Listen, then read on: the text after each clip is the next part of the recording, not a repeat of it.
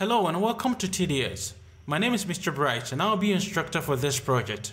In this project, we will dive into the cement manufacturing industry.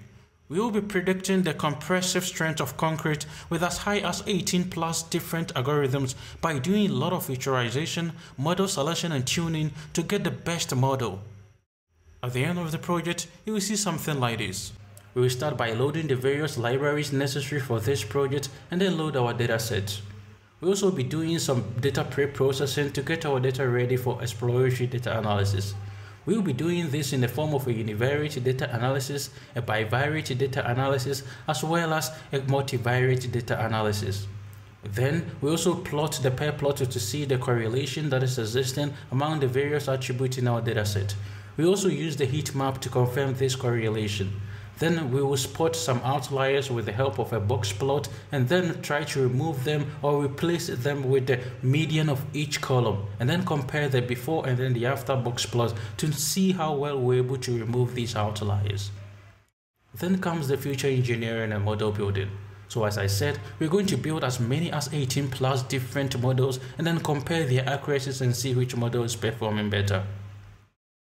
We are going to do this with the help of different feature engineering techniques such as the k-fold cross-validation and different hyperparameter tuning to get the best accuracy for each model. Starting from random forest, we build the model together with the k-fold cross-validation and then we keep on adding these accuracies together with the model name so that at the end of this project we can compare the model and then the accuracies and see which one is doing better. So if you can see here, we have several algorithms that we're going to build and together with their cross-validation and then see different hyperparameters of course and then see how well they are going to perform with respect to their accuracies. We keep on adding these accuracies till we get to the final one. A lot of algorithms that we're going to build over here and then keep on adding the accuracies as well. Talking of decision tree, we also spot the maximum depth of this tree that we can also go. Then we keep on adding all these accuracies till we get to the final one. And then after that, we will compare these accuracies and see which one is doing better and then choose that particular model.